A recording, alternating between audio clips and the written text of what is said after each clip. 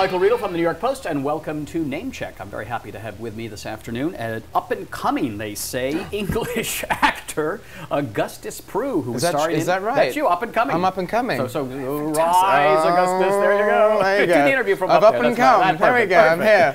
Augustus is starring in a new movie called Copperhead. It's the third film in director Ron Maxwell's trilogy of the Civil War, which also included Gettysburg and Gods and Generals, and I'm very happy that Augustus joins us today on Name Check. Welcome. Thank you very much. Thank you for having me. All right, so give us a little history lesson, if you would. What exactly does the term Copperhead mean? Now, the Copperheads were the Northern Democrats who had Southern sympathies. They weren't strictly pro-slavery, but they wanted the Constitution to remain as it was. They didn't want the Civil War, essentially. They believed in the kind of the Union and the Constitution as it was. Which perhaps is slightly naive if we look at it retrospectively, but again, hindsight is always a blessing. Were they pacifists too? Were they anti-war? They were anti-war, yes. They were indeed anti-war. That was their whole thing. It's difficult because, you know, with the passage of time, you have this idea of the South being bad and the North being good, and it's far more convoluted than that. There's so many differing opinions, and I think what they thought was, you know, you had the trade treaties, and the slave trade was on its way out, and their kind of rationale was that you could abolish slavery without having to pit man against man, and they felt like it was incredibly detrimental for the Union, and I think they genuinely feared, from quite a real place, of what would happen to America as a kind of an emerging nation if you were to force this war on people, particularly with conscription, which came about around '63, which had never really happened before. Right, but it then makes your character in the play sort of ostracized and isolated from the people that he's living with in the North, and this is the battle that you have. Absolutely, my character Nye Hagedorn, he was the term pacifist wouldn't have existed then, but this is what he was. His father was a sort of an aggressive abolitionist, and who kind of in 1860 was very much on his own in this village. And as the passage of time progressed, and it's set in upstate New York, and upstate New York actually went Republican by the end, as everyone kind of jumped on board with the abolition, and you know, war is a very smart way of binding people together, I think.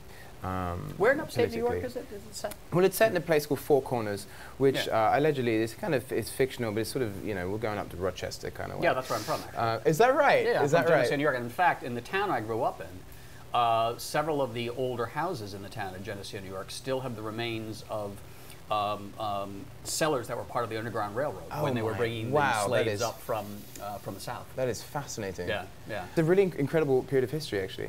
Bill Kaufman is a man who wrote it. Is also from Rochester. For me, it's very interesting with the accent. Because you guys up there have a very specific accent, which doesn't... It's a little flat. It's a little flat. That kind of hot lobster. We were told hot lobster. I'll have a pop. Off the back of the throat like that. Right. Is that what you had to do? That was our practices like that. You have to like a dummy. It's a fascinating. It doesn't exist anymore, really.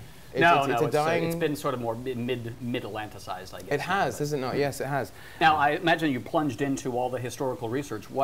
Because there are many Civil War buffs out there. What books did you recommend? Anything that jumps to mind that you would? To be honest, we did Ron Maxwell was my entrance into the Civil War. He sat us down. He's a Civil War. He's a Civil War buff. There is nothing that he does not know about the Civil War. What was important for him was not so much the politics of it, weirdly, because you know, the whole point of this village is it's very isolated. You know, they don't know much about the Civil War. And the point of the movie is that these people were ripped apart by something that they don't really understand. They were ripped apart by an abstraction. And so what was important for us was to learn about the kind of the rural nature of politics at the time, and the secret vote didn't even exist then, for instance. It was very, you know, politics were very much, it was more about the electoral process rather than what had happened, because most people didn't know at the time, you know.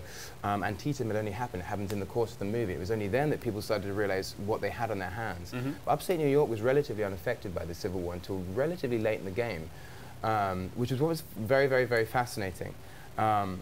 So it was a little bit sort of far afield from the battles. Completely removed. Although, as we say, the abolition, there's a very strong abolitionist movement. Absolutely vociferous. It's actually upstate New York. Totally, the source of it, which is perhaps why the Copperheads were sort of so aggressively pro-South, because there's a line in the Abner Beach, the main character played by Benny Campbell says, you know, he says, I ain't no slave. I've never even seen a slave. Yeah. You know, so these people were very much removed from this situation. So that was the kind of the key for Ron was that not to get, sounds ridiculous, not to get bogged down in, you know, who said what at the time, you know, was it McClellan, you know, was it Robert Lee, like who was in charge of the war at the time. That, for these characters, was irrelevant. They would have known anything about it. They didn't know. Yeah.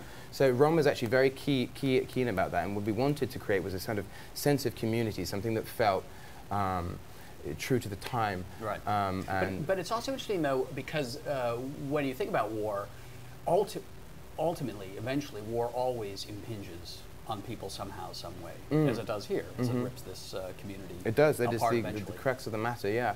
You know, eventually the war does catch up with these people, and politics do play a part. People have a tendency to get very tribal about things, and I think that's possibly the message of the movie, if there was a message of the movie. The wonderful thing about Copperhead is you know, Ron doesn't pander to the audience. He doesn't tell you this is the goodie, this is the baddie. You know, this is a story about humans, and humans are, one thing I know about humans, they are incredibly contradictory. And you know, there is no clear-cut black and white. Of all this madness, what happened to love thy neighbor? The movie is called Copperhead, and it's out on June 28th, I believe, correct? Correct. Great. Augustus Prew, thanks a lot for being my guest on Name Check.